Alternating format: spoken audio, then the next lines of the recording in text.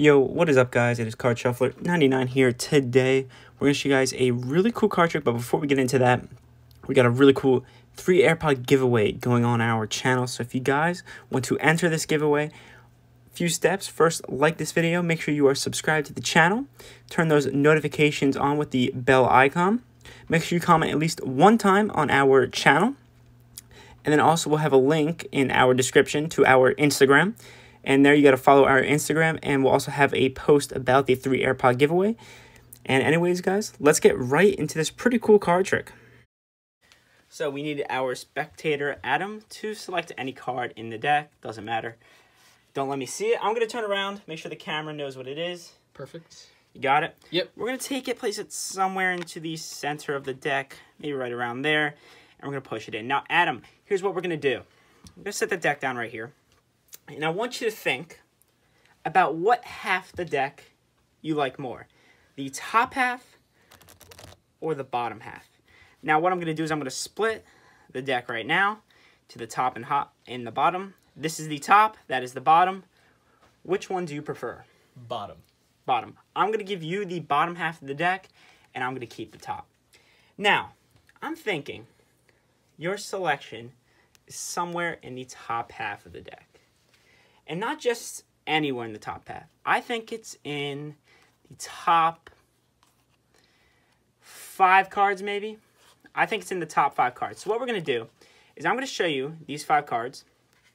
And if you see your card, don't say anything. Wait until I'm finished. And then I'm going to ask you a few questions. All right? Here we go. Don't say anything if you see your card.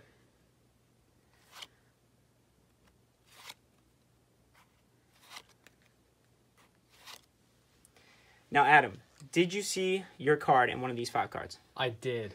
You did? So what I'm going to do is I'm going to give you that half the deck. And once again, we have 1, 2, 3, 4, 5 cards. Here's what's going to happen. I'm going to snap my fingers. And you'll notice one card happens to disappear. Do you still see your card here? I don't. You don't? Well, if you actually look in the deck, there happens to be one card face down. Just happens to be your selection, the 3 of hearts. All right, guys, that is the trick. Let's learn how to do this. So, cool part is there is no setup to this trick. It's the Biddle trick, so you don't need any setup at all. You just need a deck of playing cards. So, how to start this trick? You can have the cards shuffled, right? Doesn't matter. Shuffle as much as the spectator would like. Doesn't have to be your deck. You can use a borrowed deck. Doesn't matter. You need to have them select a card, and you're going to control it to the top any way you want. It really doesn't matter. The way I did it is I had them select a card, right? And what I did is I just did the turnover pass, where you just get a break, right? And I turned over the bottom cards, turn these over, and just set the deck down. That's one way to do it. I mean, you can do it any way you want. I'm going to show you a simpler way, just for the beginners out there. Have them select a card, right? And they look at it. And it's important that you don't see the card. I mean, it really doesn't matter, but it's just best for the fact for you not to know what card they selected. I think it's much better. So just say, hey, don't show me the card. All right, make sure everyone can see it. So you turn around, they look at the card. What you're going to do is you're going to place it somewhere into the middle. It doesn't really have to be perfect. And what you're going to do is when you push the card in, you're not going to push it in normally. You're going to push down on the card when it gets to about here. Now, when you push down on the card, what happens is it creates a natural break in the deck.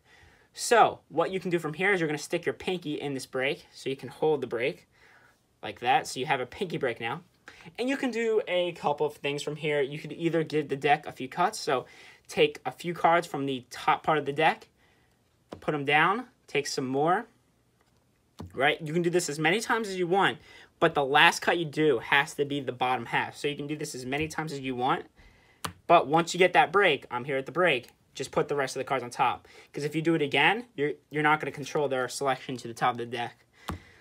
Or you could just do it a much simpler way.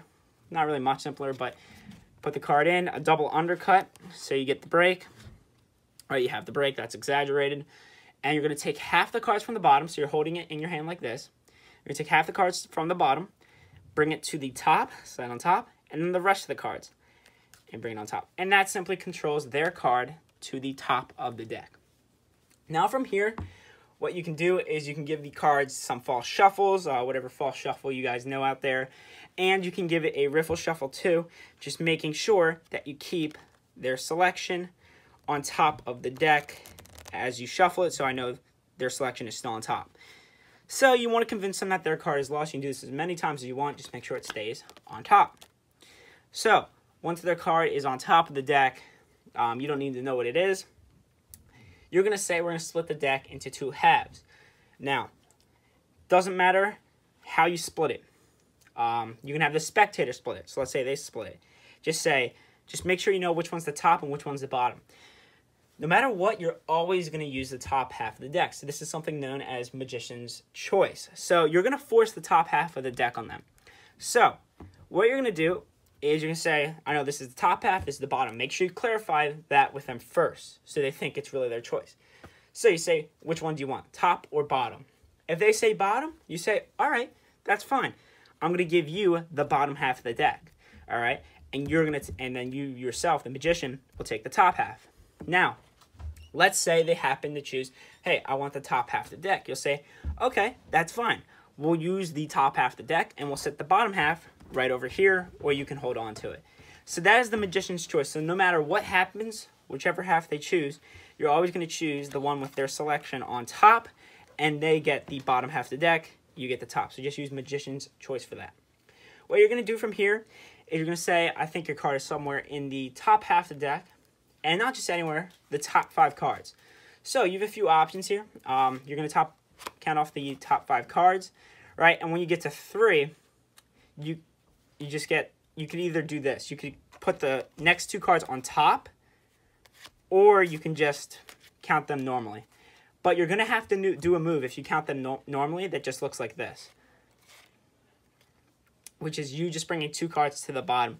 And what this does is it puts their selection in the second position. So whatever you do, all you have to do, no matter what happens, you need their selection in the second position. So their selection's on top, right? You go 1, 2, 3, 4, 5, right? And then what you're going to do is you're going to take off the top card, and you're going to take the next one, right? And you're just going to put them both to the bottom of the deck. So after you do that, right, 1, 2, 3, 4, 5, we're going with the selection 9 of clubs, all right? So you count off 5 cards, 1, right? And you're just talking to them. You can make eye contact, right? And you're going to say, ask them, I think your card is in, top 5 cards here. I'm going to show you. Don't say anything if you see it. So once again, their selection is going to be the 9 of clubs here. It's going to be the top card. So you're going to flip the cards over, put them on top of the deck, like that. Now what you're going to do is you're going to start peeling off the cards. You're going to say, don't say anything, all right? No matter what happens, their card's going to be the second card. And what you're going to do is you're going to peel off the top card, right? And you're going to peel off the second card. This is their card. You're going to hold a break above this card, right? And when you take this third card, you're going to put this card on the bottom of the deck, like that. So you're dropping it off, right? So now 9 of clubs is here. And then you're just going to count off the rest of the cards, right? From here, what you're going to do is you're going to take this part of the deck. You're going to say, we don't need this anymore. We're going to place it right there. All you're doing is, since you stole off the 9 of clubs, which was in the second position, one more time.